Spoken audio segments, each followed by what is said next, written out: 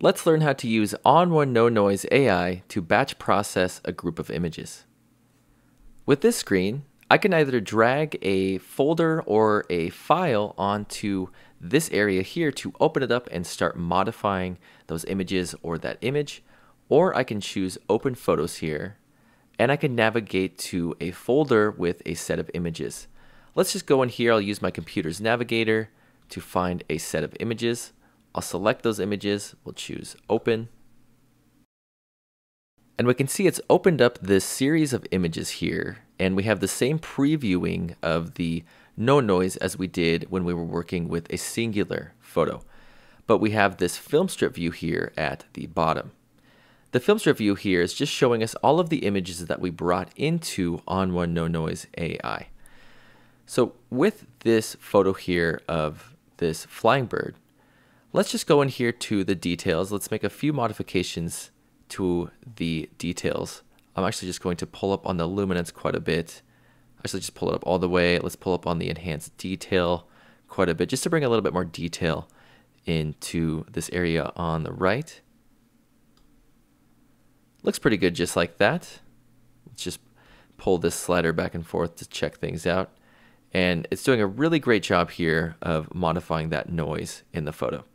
So let's just apply these settings to lock the details pane in and make sure these settings are applied.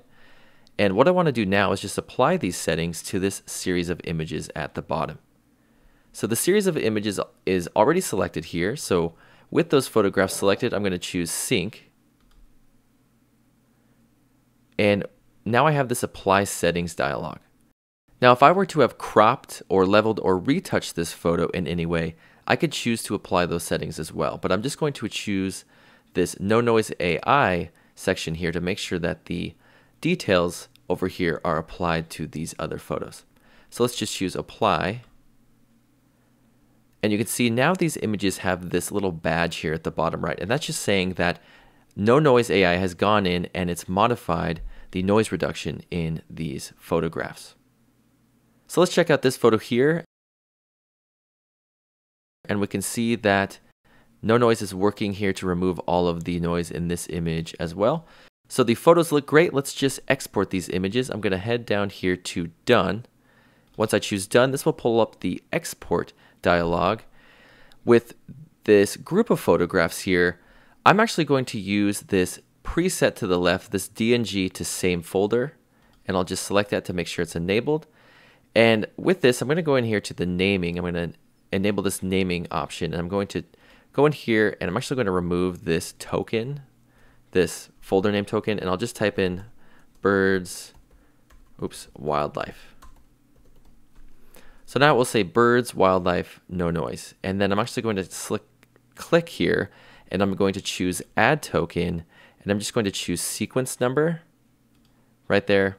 So it will be a sequence of images that start with 1.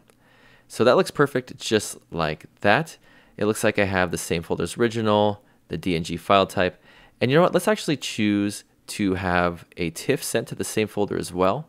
So let's just make sure that's enabled right there, and everything is good to go with that. We may need to modify the naming, so let's modify the naming for this preset. I'm going to go in here and change that naming again to birds, wildlife.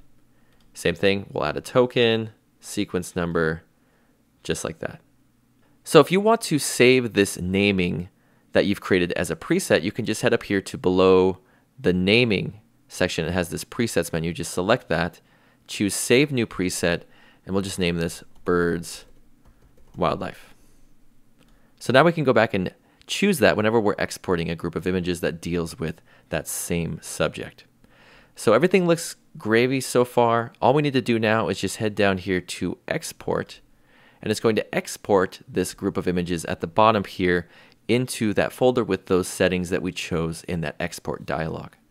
And we can see here in the same folder that we were working in, we have all of those different file types with the same export options that we had chosen.